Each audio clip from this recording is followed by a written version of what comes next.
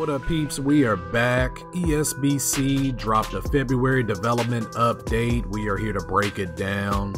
So let's go ahead and take a look. So let's go ahead and start with the gameplay update. I quote, "Over the last 2 months, we have been upgrading the combat system in ESBC. As we mentioned in our December statement, this was an area that was being worked on due to the high standard and expectations we have for eSports Boxing Club. We're delighted to announce that the new system has been implemented. This was a major milestone for us. Simply put, the flow of the combat needed to match our revolutionary footwork system." This was great news. I know there has been a little bit of critiques about how the punching was looking in the trailer. Given, it's an alpha movement trailer, so there wasn't a ton of punches thrown to really be able to judge. But the little punches that were thrown, people were kind of critiquing a little bit, so it's understandable, and they went ahead and tightened this up. And that's what I'm looking forward to the most. I want to see the combat. More importantly, I want to hear the punches. So this is really good information. Now, they also mentioned a roster update. I quote, "ESBC already features the largest roster ever assembled in a licensed boxing game. However, we are continually adding to our pipeline. With this in mind, we are incredibly excited to confirm that we have signed some of the biggest stars currently in the sport. Announcements will be made in the coming months. That's not all. We will be announcing 6 legends that will feature in ESBC starting from Thursday, February 18th, and we will be announcing 1 per day across our social media, so stay tuned."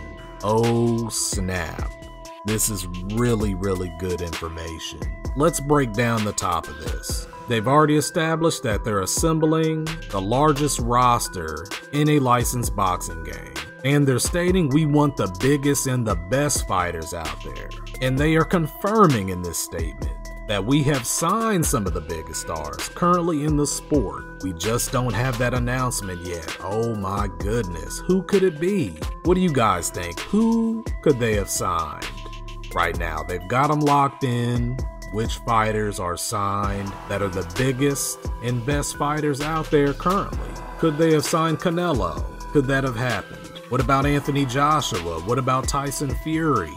We're talking about biggest and best stars. Terrence Crawford, Errol Spence. The list goes on. Could there be a conflict with Tyson Fury and Anthony Joshua because they're both in UFC 4? Not sure we could add them to that list. What do you guys think? This could really turn the table and start really getting a lot of buzz because this game's starting to catch fire, so more fighters are starting to be aware, and I think more people are jumping aboard.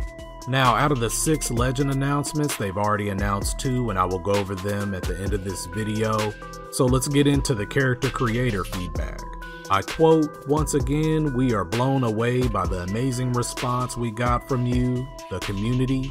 We would like to reiterate that everything being shown so far isn't final. So aspects like hair, beards, tattoos, and other items are in the plans for our full version 1.0 release." And I think we kind of knew that. As they were going through the character creator in the video, he explained that everything wasn't implemented. And the big thing, we want to see the hair.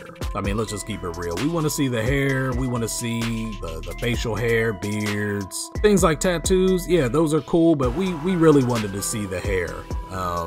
And just other aspects in the character creator.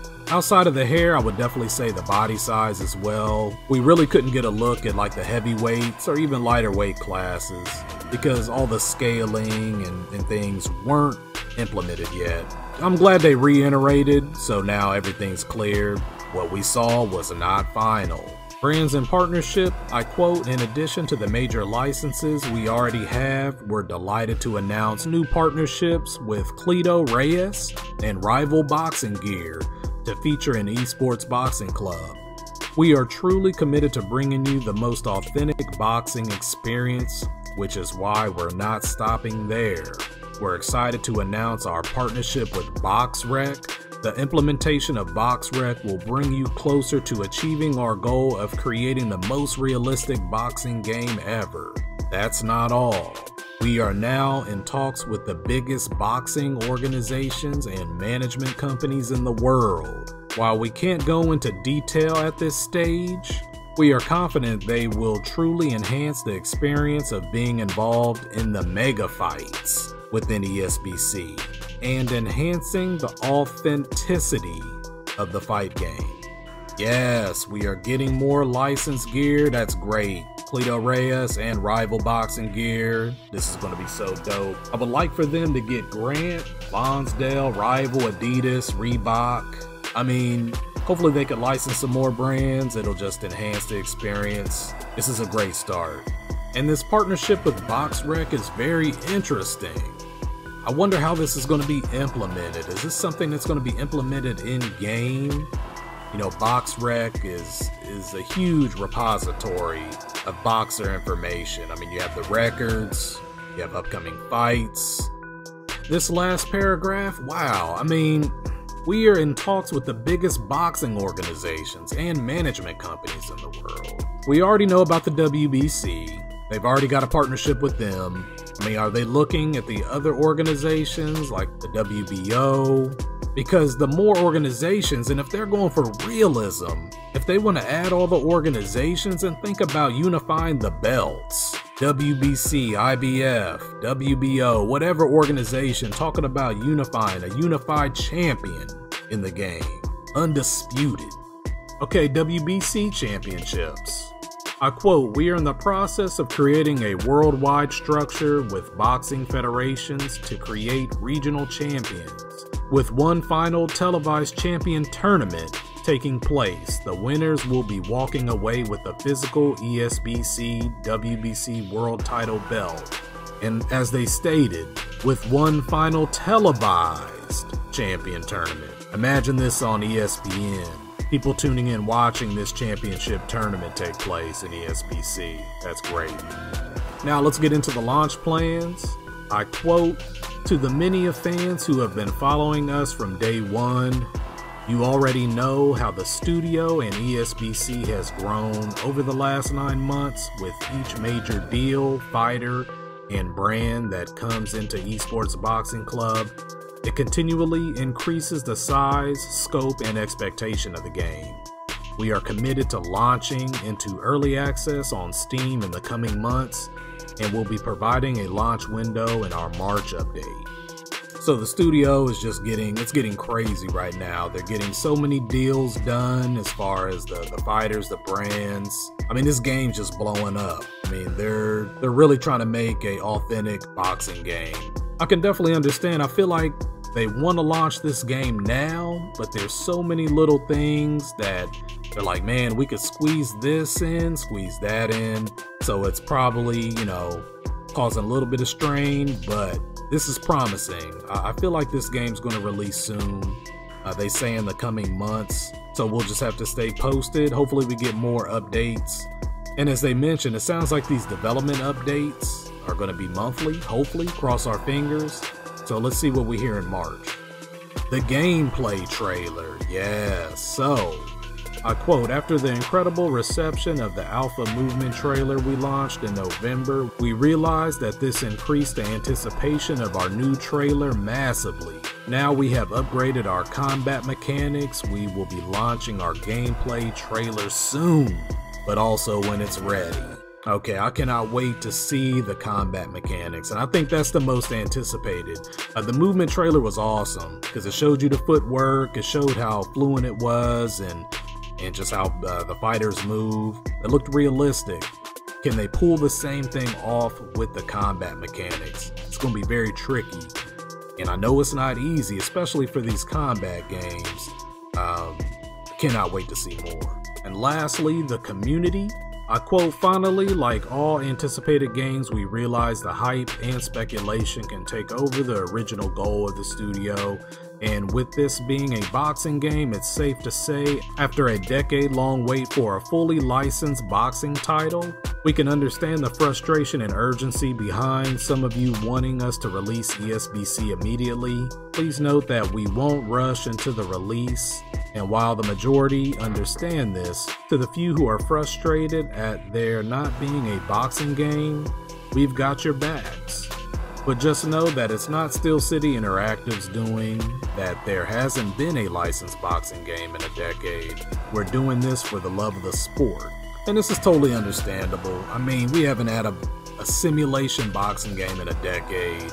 Licensing all the fighters and the gear, the organizations. I mean, all of this stuff is very time consuming. So, you know, we get it. There might be a little frustration because they were supposed to release in December, but I mean, a delay is not a bad thing. They're working hard on this game, so we're just going to sit back and just keep getting these updates until it's time to release. They also go on to thank the community, and we appreciate that love because we are out here covering this game and we want to see it do well. Now, let's get into the legends, and there were 3 out of the 6 legends announced, and that started on February 18th. And come on now, I mean, this first legend, Sugar Ray Robinson, are you serious? Mine is blown. I mean, I thought they were gonna build up to maybe someone like Sugar Ray Robinson, but right out the gate, we get Sugar Ray Robinson. I mean, Sugar Ray Robinson is known as pound for pound, maybe the best fighter ever. I mean, you're talking about a guy who fought lightweight, welterweight, middleweight, light heavyweight, 72.5-inch reach, boxing record, a total of 200 fights, 176 wins, 109 of those by KO.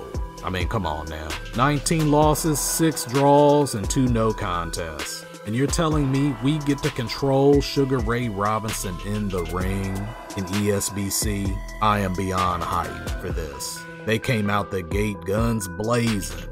The next legend is also a banger. And we're talking about Joe Louis, the Brown Bomber, heavyweight. 6'2", 76-inch reach. A record of 69 fights. Out of those 69 fights, 66 wins, 52 of them by KO. Only 3 losses, man. Adding him to the roster, man, I can't wait to see him in action. And adding to that heavyweight roster, we're gonna add Jack Dempsey? Are you serious? The heavyweight division in ESBC is already on fire. This guy fought at light heavyweight, 6'1", 73-inch reach. A record of 85 fights, 68 wins, 53 by KO, 6 losses, 11 draws. And these are just the first 3 legends they've announced. There are 3 more, and we're going to keep you up to date as soon as they're released. This is already highly impressive. Locking down these legends. I can't wait to see the other 3. Who do you guys think the other 3 are? I have to believe that Ali might be in this list. I just have a strange feeling that Ali is going to be in this game. Cross your fingers. Alright peeps, we will let you know when the other legends are released, as well as let you know and keep you aware of any other ESBC updates. We will be keeping a close eye on this game towards its release. And that's it peeps, and you know what it is. Until next time, G.